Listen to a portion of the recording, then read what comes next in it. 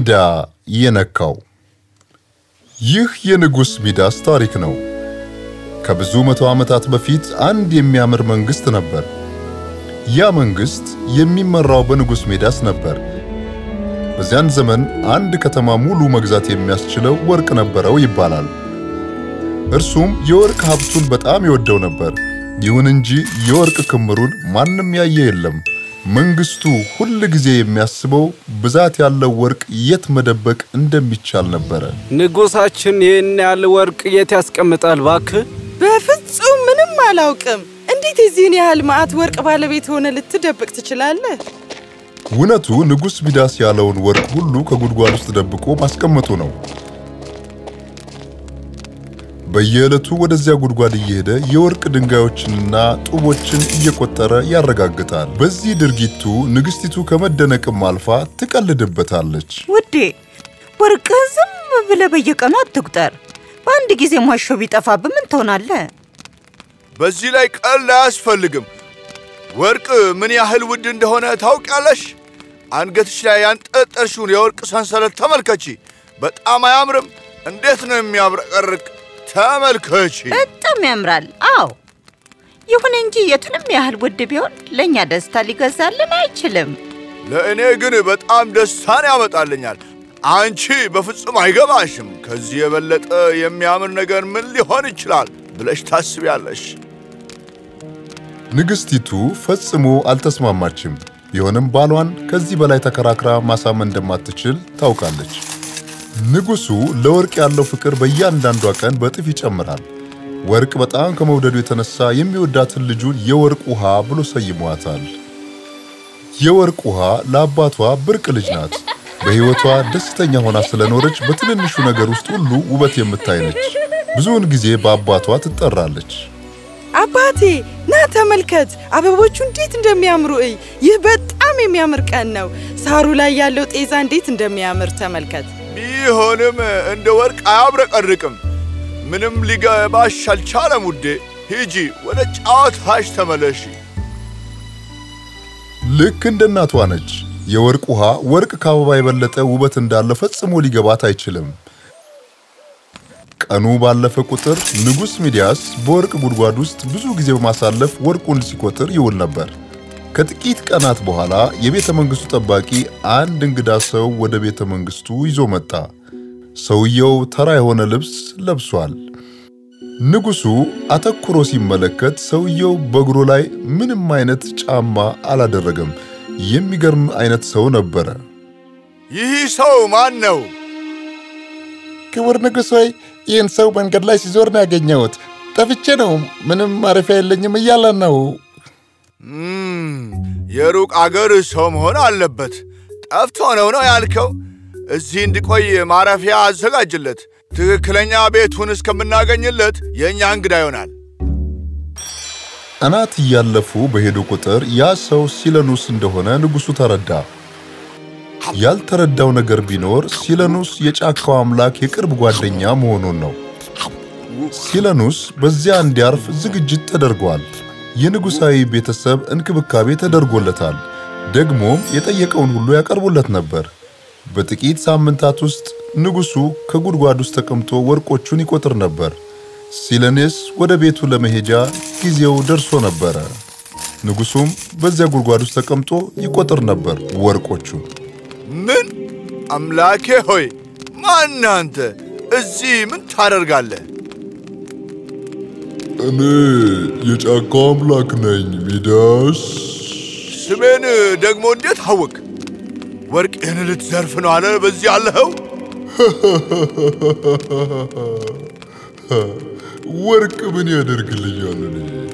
ለኔ ምንም ጥቅም የለውም እርሱ። እኔ እዚህ ያለሁት ላመሰግንህ ነው። ልታመሰግነኝ? ስለምን?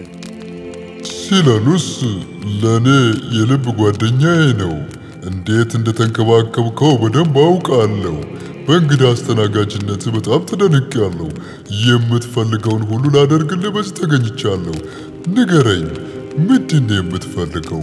ሚዳስ የዚያን ዕለት ፈጽሞ መተኛት አልቻለም። እስኪነጋና ማለዳ እስኪመጣ ድረስ በጉጉት ይጠባበቅ ነበር። ማለዳው መጣ። አንድ መርከብ ሙሉ ወርቅ ፈልጋለሁ። አይደለም፣ አንድ ቤት ሙሉ ወርቅ። እርሱ በቂ አይደለም ቆይ ምን ደስተኛ እንደሚያደርገኝ አውቃለሁ ወርቅ የሚያደርግ እጅ ስጠኝ የነካሁት ሁሉ ወርቅ እንዲሆን እፈልጋለሁ አዎ የነካሁት ሁሉ ወርቅ እንዲሆንልኝ የፈለከውን ሁሉ ሰጥሃለሁ ነገ ልክ ፀሐይ ስትወጣ የምትነካው ነገር ሁሉ ወደ ወርቅነት ይቀየራል ነገር ግን ንጉሡ አስታውስ ወርቅ ግን ደስታ እንደማይገዛ አስታውስ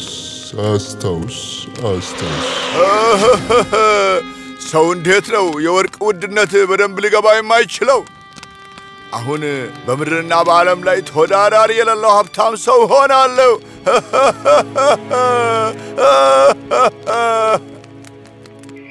ሚዳስ የዚያን ዕለት ፈጽሞ መተኛት አልቻለም እስኪነጋና ማለዳ እስኪመጣ ድረስ በጉጉት ይጠባበቅ ነበር ማለዳም መጣ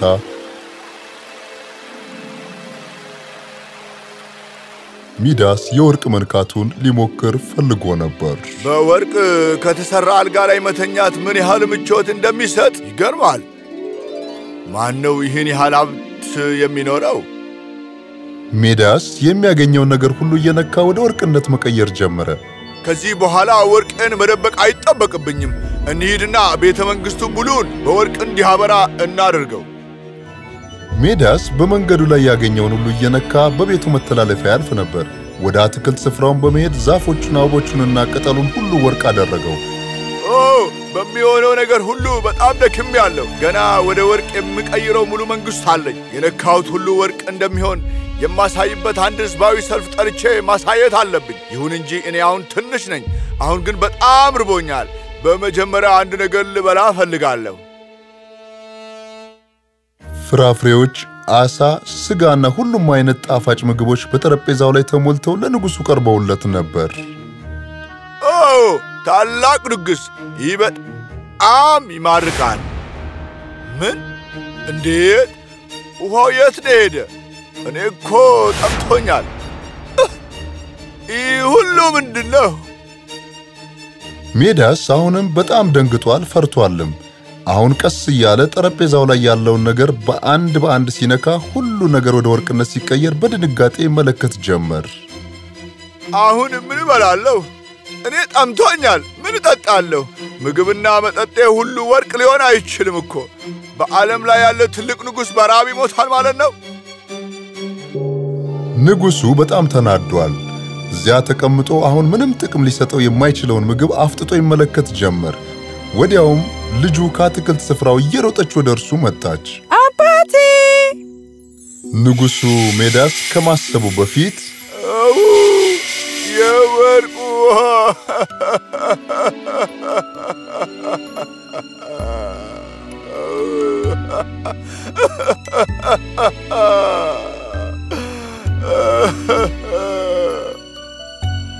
የወርቅ ውሃ ወደ አንድ ትንሽ የምታብረቀርቅ ቆንጆ የወርቅ ሐውልትነት ተቀይራለች የምታምር ነገር ግን ሕይወት የሌላት አልተነፈሰችም አልተንቀሳቀሰችም ንጉሥ ሚዳስ ዞሮበታል ያቺ የሚወዳት ልጁ ከርሱ ጋር አይደለችም አይሆንም ምንድነው ያደረኩት የወርቅ ውሃ እንዴት ነው ይሄ እኔን ደስተኛ የሚያደርገኝ የወርቅ ውሃ የኔ ትንሽ ውበት አንድ ነገር ተናገር እስኪ ንጉሡ አይኑን ባቅርሯል ወደ ጉድጓዱ ሄዶ እርዳታ በሚጠይቅ ጩኸት ጮኸ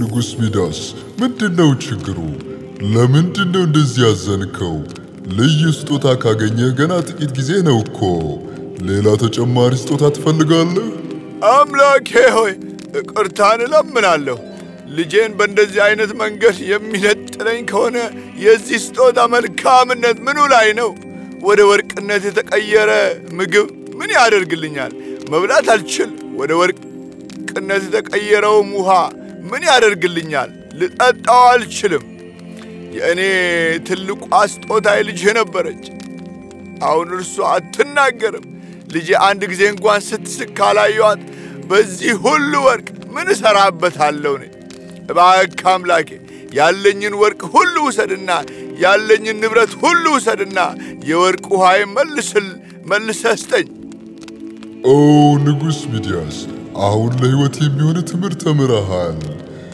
ወርቅ ጠፊ ነገር ነው። ግድ ሊለን የሚገባው በዙሪያችን ካሉት ሰዎች የምናገኘው ፍቅርና ህብረት ነው። ይህ አይሞትም፣ ደግሞም አይጠፋም። ይህንን ውሰድ። ይህን ሥራ በታምረኛ ውሃ የተሞላ ነው። ወደ ወርቅነት በተቀየረው ነገር ላይ ሁሉ እርጨው። የውሃው ኃይል አንተን በመንካት የመቀየር ኃይል ይቀይረዋል። አመሰግናለሁ አምላኬ። ንጉሡ ወደ ልጁ እየሮጠ ሄደ። ጥቂት ታምረኛ ውሃ አርከፈከፈባት። የወርቅ ውሃ መተንፈስ ጀምራለች። ንጉሡም ልጁን እቅፍ አደረጋት። አባቴ ምንድነው የተፈጠረው? ምንም አይደል ልጄ፣ ሁሉን ነገር መልሼ አስተካክላለሁ። ከዚያ በኋላ ሚዳስ ነክቶ ወደ ወርቅነት በቀየረው ነገር ላይ ሁሉ ውሃ መርጨት ጀመረ። ቢደክሞም ዛፎቹን መልሶ ሊያገኛቸውና ሸካራነታቸውንም ሊዳስስ ፈልጎ ነበር። ወደ አትክልት ስፍራውን በመሄድ በዛፎቹ በአበቦቹና በአትክልቱ ላይ ሁሉ ውሃ ረጨ። በሕይወቱ ለመጀመሪያ ጊዜ የተፈጥሮ ውበት ጎልቶ ታየው። የወርቅ ውሃ ተመልከቺ፣ አበቦችን ምን ያህል ውበት እንዳላቸው። በጣም የሚያምር ነገር ነው። ተመልከቺ፣ ጤዛው በሳሩ ላይ ሲያንጸባርቅ።